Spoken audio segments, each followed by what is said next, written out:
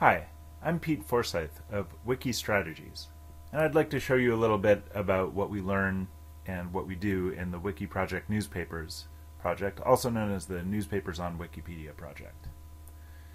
Let's say we want to know something about the News Review, which is a paper from Roseburg, Oregon. First thing we might do is go to Google and type it in. And if we look through the results here, unless we go to the Wikipedia article, we're not going to really find a whole lot of information about the paper itself. We might find its articles, we might find some really basic information, but we're not going to find a good overview. But if we notice that there's a Wikipedia article and go there, we'll see that there's a good general overview of what its history is. It's not a really in-depth article, but it gives us a foothold and it allows us to consult the references. So if we scroll down here, we're going to see this particular article has 5 references.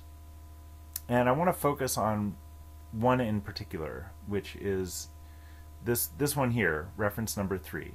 It originates from the University of Oregon Library, which has this Oregon Digital Newspaper Program, where they've written essays about various local newspapers. And this is a page that you wouldn't really find very easily on Google. It doesn't perform very well in Google search results, but it is a really useful page.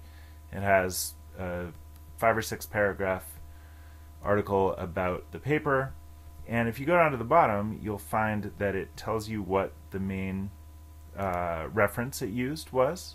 Maybe not the only one, but the primary reference, and it tells you who the author is. It does not tell you what date it was written on, which is a little bit frustrating, but oh well. It's not perfect, but it's still very useful. Now, the interesting thing is this was actually picked up by the Chronicling America project, which is a project of the Library of Congress.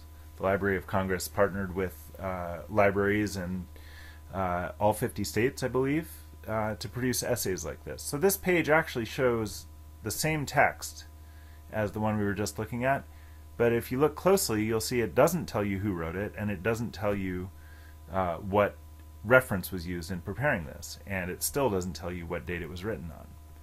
So these are library projects, and they're very useful both to anyone who can find the information and also to Wikipedia editors composing articles like the one I showed you. But because they're not providing basic bibliographic information, they're kind of shooting themselves in the foot and not really presenting the most useful information that they could be. So hopefully that's something that will improve the next time there's a project like this. Thanks for watching, and I hope you learned something about Wikipedia.